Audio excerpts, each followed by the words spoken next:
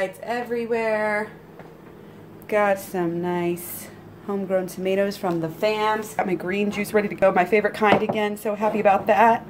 Put some very veggie, low sodium in the sauce that we're making. So I just went ahead and chopped up some fresh tomatoes in the tomato juice, and then I also had some leftover organic strained tomatoes. And I also have my sweet potatoes going. What I'm doing here is getting some prep going as well at the same time, since I'm in the kitchen and you don't have to wait on the pasta and everything anyways. Then I can just do some prep, get some snacks cut up, some salads cut up. Eat some salad that's already made, needs to be eaten, and then hopefully this will work. I'm not exactly sure. It may take a while. This is actually a slow cooker.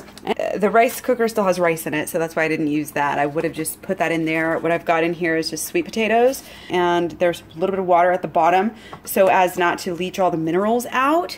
I just want to, you know, and I'll drink the water if I have to, but usually there's not very much left. It's super sweet at the end of that.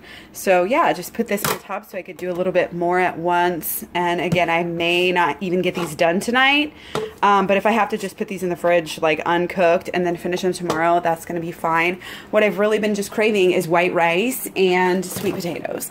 It's like the cleanest of clean meals, but it's so satisfying, and I can make a ton of sauce. In fact, that's gonna be the smart thing to do, is just make a bunch of sauce and just keep it. So I'm gonna go ahead and add some more in and just be as efficient as I possibly can. Love it. All right, I put a little milk in it to kind of just, yeah, I just put some milk in it so the pasta wouldn't stick together. So just finishing cleaning up the kitchen, getting ready to head upstairs and close it off for the night. It's only 7 o'clock, but daylight savings time, you know. But like I said, I got these going overnight, and I'm really, really excited about my new kitchen. It's just functioning so much better since I did, you know, a bunch of cleaning out and stuff, and I really like it. Really like my new gadgets, and I'm so excited to get a juicer for Christmas. Yay. So just kind of threw this together here. And I'm just gonna go to class, but I wanted to show you, I've got everything. It's not in the right order that I really am gonna leave it in. I'm gonna change it up to go like Monday, Tuesday, Wednesday, Thursday, Friday.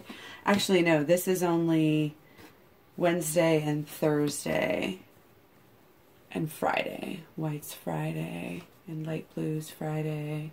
I don't have a lot of Thursday, I guess. Just really that.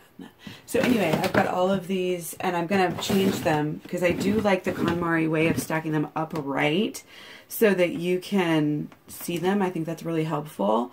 Even if you have like a clear thing, I always thought, oh, well, I can just see it right here. But it is easier just to do this. It's faster. You get more of a selection of your stuff to see what you really want to wear. So I'm definitely going to be switching everything to that. And I just wanted to let you know, because people were asking me about that. Like, did you try out the method? Did you like it? And honestly, I'm reluctant to change. I don't change things that easy. You know, like, I don't want to sit there and learn a new way, you know, to fold. Like, that just to me is too much. Like, what I'm doing with these is just folding in the same basic way that I always do.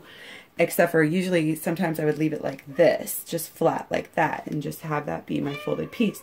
But I just fold it once more and just do the same thing. And that way I don't have to spend time like relearning how to fold and like just all the awkward moments of doing it in a new way. Like, I want to do it my way. It's fast. It's what I know. It's easy.